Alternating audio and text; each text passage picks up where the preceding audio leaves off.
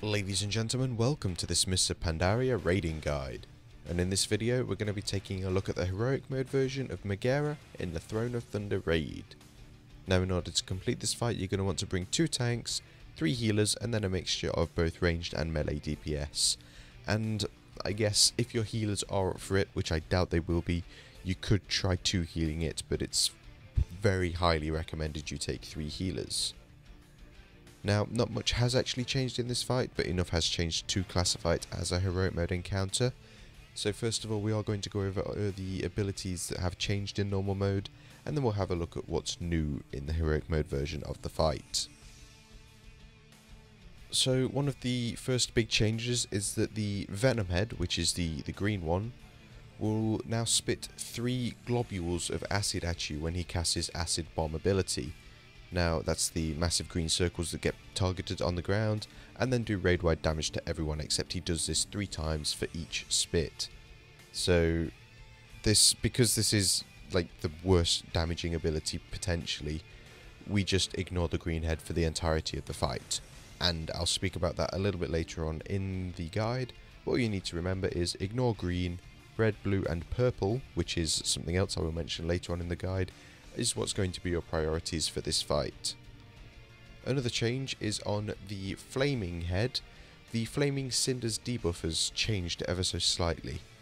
From now on, when a player gets the Cinders debuff on them, instead of it just leaving a patch of fire on the floor when it gets dispelled, it will leave a patch of fire on the floor every 3 seconds based on where that player is currently standing.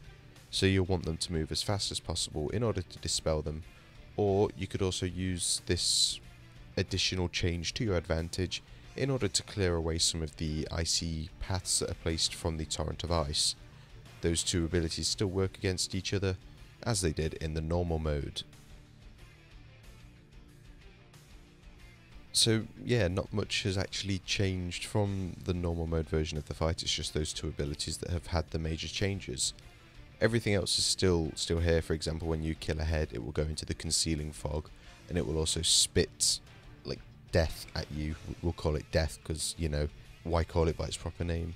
And you can still, as I've already mentioned, like counteract abilities with each other. For example, Cinders will get rid of the ice path that's left on the floor, and vice versa, the ice path will also get rid of any Cinders. So you should bear that in mind, because this fight obviously is a bit longer. And in general, because it's a heroic mode fight, damage will be a lot higher to the raid, and also you will need a higher DPS output in order to meet enraged timers. So the big change for heroic mode is that you get a 4th head, and this is the Arcane Head, and he pretty much acts like the other 3 heads. He has his own little set of abilities, and then one ability that's kind of a blanket ability for all 3 heads. So that ability is called Diffusion, and this is his frontal cone ability that will deal a moderate amount of arcane damage every second for 3 seconds to anyone that's standing within a 45-degree frontal cone of him. So as with the other heads, he needs to be tanked facing away from the raid at all times. Now this debuff will obviously hurt quite a bit, and it will also reduce the healing received by those players that get hit by it by 10% per stack. So by the time the head you're currently targeting is dead, tanks should look to have about 2 stacks of this debuff maximum. Any more and you might run into a few healing issues, but it shouldn't be too much of a problem as long as you've got correct cooldowns. Now on top of the diffusion ability, the Arcane Head has another ability called Nether Worms, and this is where he will spawn a number of little adds throughout the fight, and obviously the more heads that are back within the concealing fog, the more adds that are going to get spawned. It's kind of like a pain in the arse, really. Actually, that's probably the best way of putting it, because these adds can do quite a bit of damage, and this is what separates this from the normal mode encounter. Now these Nether Worms have got 2 abilities. The first one is called Nether Spike, and this is where it will deal a moderate amount of arcane damage to a player.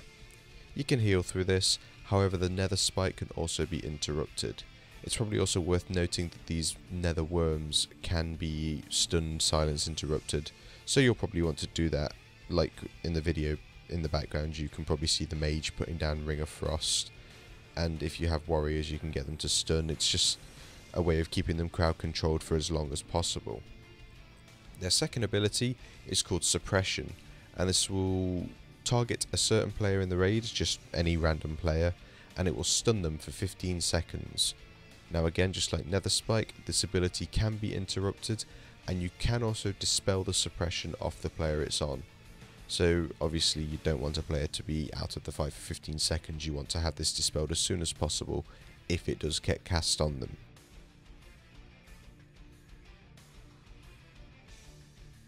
Now thankfully there is a god and these adds don't actually hit for that much damage, so you don't have to do something stupid like bring a third tank. There are two ways of actually doing this fight, well, managing the adds anyway. The first way would be to have a hunter possibly misdirect the adds to a tank, or have one of your tanks pick up the adds. But because the tanks are taking quite a bit of damage in this phase and they can't really move because the heads need to be pointing away from the raid at all times, we had our melee DPS, which in this case was a Death Knight, use an AoE ability in order to pick up the adds, and then our hunter misdirected the adds to the Death Knight as well, so that he was keeping aggro on them. They were all in one place on top of each other and could be stunned and AoE'd down by only 2 players, and we only assigned the hunter and the Death Knight to actually killing them because we wanted everyone else to focus their DPS on the heads in order to obviously get them down as fast as possible.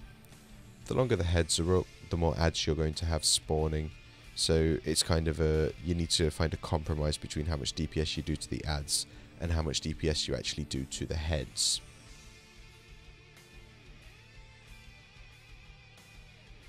So with the addition of this extra head, obviously the amount of damage in the rampage phases is going to go up quite a bit, considering there's another head also dealing damage to your raid, and subsequent heads that are back in the concealing fog as well. Now, the order that we used in order to kill the heads that we found the most effective was to kill the blue one first, then the red one, then the purple one, then the blue one, then the red one, then the purple one, and then as you kill the final blue one, that will be the last one that you need to actually kill the boss.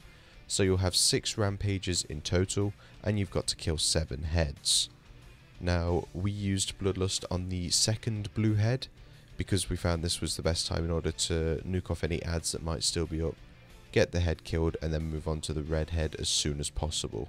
It's pretty much you're going to stack up for rampage, use your Bloodlust, kill the blue head, and then as soon as you're kind of spreading out after the rampage, you'll be moving in to stack up again for the flaming head. Now, as I've mentioned, there is a 4th head, and rampage damage is going to be a hell of a lot higher. So what you want to do is obviously set up a decent form of healing cooldown rotation, and you need to make sure you stick to them as well. And what you also will find is that if your DPS tend to fluctuate, for example, if you've got high DPS on a head on one try and have it on another, cooldowns might not be coming up in time. So that is something to just bear in mind during the fight.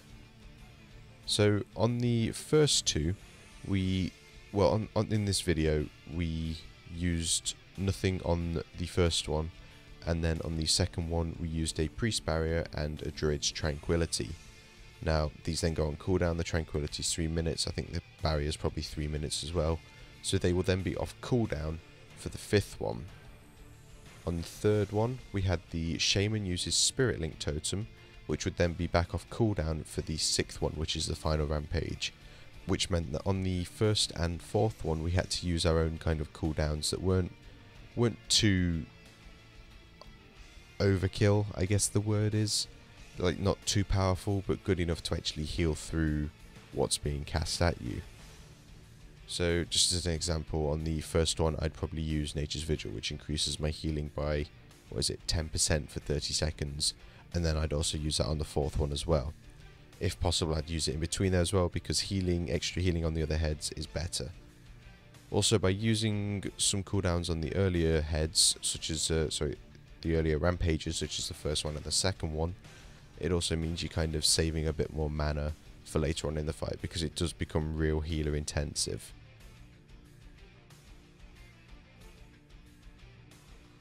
So that's the first main issue that you're going to have to deal with in this fight, which is the the healing rotations and making sure you're not wiping during the rampages. The second thing that you're also going to have to look out for is your positioning, and this is because you are going to get a lot of ice and fire on the ground at certain points during this fight. And something you should also note, because this is the heroic mode version of the fight, the torrent of ice, patches of ice that are on the ground will slowly grow over time, and they will disappear after, I think it's a minute and a half possibly, but during that time period they will grow. So like I say, keep this in mind at all times. Ideally, what you want to be doing, and in kind of an ideal raiding world, in an ideal raiding environment, you want to be trying as much as possible to stack the torrent of ices on top of each other where you can, because obviously this gives you a lot more room to move around.